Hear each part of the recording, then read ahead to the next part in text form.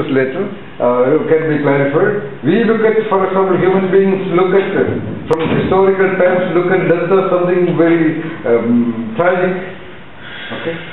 Death is celebrated for its tragedy and some unexpected things. Death is a very natural, firm, correct, complete, Taoic, elegant principle of nature. Okay? So, something like, even why tsunami is talked about, why storms are talked about, because it causes death and destruction. That is why. We don't talk about rain and mist and the beauty of the stars and the rivers in that level. See, the importance given to tsunami, that level of importance is not given to beautiful full moon days. That level of massive global discussion does not happen about the beauty of the forests and the mountains. Right? Almost everybody is shocked by a thunderstorm, but almost everybody is not at all bothered about the beauty of the mist being blanketing upon the mountains. So that's a different part, Nandan. Yes. Sir, in respect to volcano accident discovery, one of the programs it was shown that was the thing which saved Earth during the Ice Age. The amount of carbon dioxide it emitted helps the Earth to actually regain the heat, to capture the heat and may not radiate into the universe. So that was the volcano which saved the Earth during the Ice Age period. Correct. As even normal creative philosophy talking about, only from destruction construction is possible. If you want to reconstruct this building, first we will have to dismantle it. You have to destroy a part of it. Why people are not ready to change? They have to destroy, they have to dismantle, they have to abolish, abandon certain parts of the building of their self as it is at that point of time. It's a good point. We will discuss about it, Ayush Kumar, later, okay? So, correctness, everything in the nature is correct. Now, elegance. Is there a single thing in the nature which is not elegant, beautiful? No, elegant. The elegance of the flower, elegance of the leaves, millions of leaves, millions of flowers, millions of trees, designs of the creatures, designs, Have you seen the design of the flowers? Have you seen the design that is inside the corn, inside the marvelous design, even in the way the cambium or the wood is forming, the design, the way the branches erupt out of the trunk, elegance. In fact, this elegance part is so visible that human beings could quickly see that. Therefore, human beings are also very quick and they have understood the value of elegance. So, human beings are elegant, the dress is elegant, the buildings are elegant, palaces and everything is created elegant. Because elegance is visible. But correctness is not that visible. Fairness is not that visible. Elegance, everything is elegant. So, firm, correct, elegance. Now I am talking about slightly less popular or less known concept called Taoic, T-A-O, Tao. Tao is actually a Chinese word. Tao means nothing but in good tuning, in good flow, in good alignment with everything around. That's called Tao. Good flow. In fact, Chinese philosophy say that entire nature is nothing but Taoic. In good flow, in good, understand the flow. Nothing is out of synchronization. Everything is properly synchronized. Tao. If a mountain is there, it has to be there. You know the concept of so-called Vastu? So, Vastu is about attuning whatever you construct on the surface of the earth, approximately in tune with the Tao of the universe. According to the Tao, for example, if you take a stone in the nature, which has been there, take it and keep it somewhere, you are already varying, you are already violating perhaps, you are already changing the original Tao of the nature. Understood? In fact, in Japan there are Zen gardens, Zen gardens, created by human beings, and Zen masters claim that if nature would create a garden, it would be like that.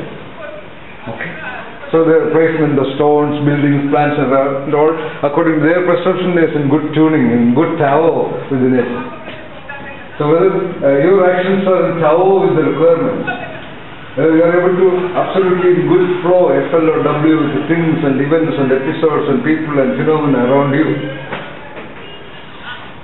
whether your own activities of managing your body, is it in good Tao with the body process? Are you eating properly? Are you sleeping properly? Are you sitting properly? Are you managing the movements of the body properly? I mean in Tao. And so many implications. So firm, correct, elegant, Tao, and finally complete. There is no tree which stops in between. It goes to its completeness. The design of everything is complete. You can say its firmness is complete, its correctness is complete, its elegance is complete, its Tao is complete. So completeness is the ultimate. And in our Indian Veda also, in the Rigveda, there is a famous part of the verse which Professor Alok must have already told you, Purnamada, Purnamidam and so on and so forth, right? He must have told you. And I am talking about the final part of this. Purnat Purnamudachyate. That is, from completeness, only completeness is possible. Unless you are complete, how can there be completeness of action from you? So complete. So, in that flow of talking, in the Tao of talking about it, we say firm, correct, complete, elegant and Taoic.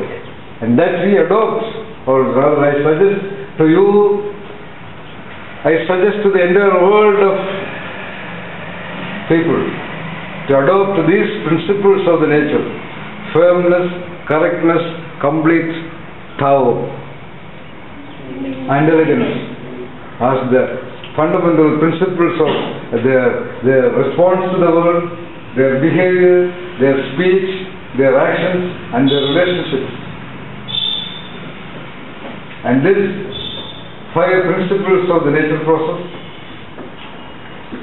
and its relevance to the Taoic existence of the corporations and the human societies, we are proposing to the world on this day, 13th of November 2011. Thank you. On behalf of these wonderful young minds in Chandragupt Institute of Management, Patna, I am dedicating this talk on behalf of Genius Choice Institute to the world. It is a proposal to the world. Of course, it is your choice. It is the choice of the world. It's the choice of the organizations and institutions and people of the world to adopt it or not. That's why I call genius is a choice. Bye. Once again. Once again. The awareness process is always in the present. Okay. Okay. So what does it mean? Yeah, what does it mean? Awareness process is always in the present. What does it mean? Awareness is right now ongoing. You are not right now aware of just 1 minute back. You are not right now aware of what happened yesterday. You are not right now aware of one of the most beautiful experiences you have had at the age of 10. Awareness is an ongoing process. Right now, I am touching you. Okay? Right now you are aware of it. Now I stop touching. You are not aware of it. So awareness is always at the given millisecond of process. That's what why do people call it sixth sense? Sixth sense is something that make people aware about the future. Like what is going to happen, I realize myself, and the same thing happened in the future. I don't know whether people call it sixth sense or not. I mean, whatever it is. That is actually a slightly unrelated question.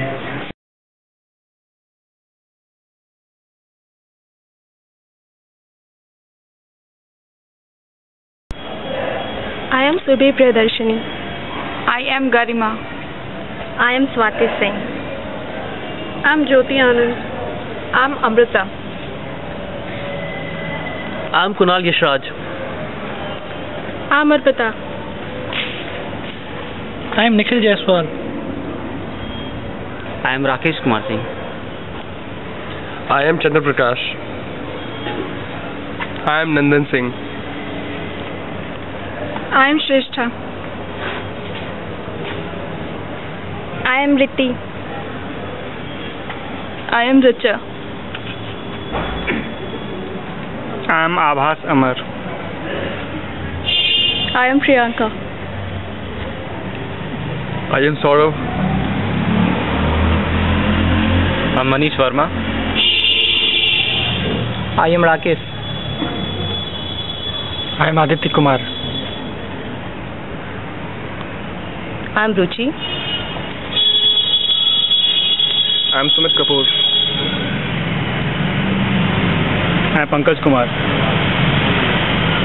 I am Saurav Nishan. I am Ayush Kumar. I am Rakesh Singh. I am Harshvardhan. I am Mukul Kumar. I am Shravan. I am Shravan. I am Swarnim Lata.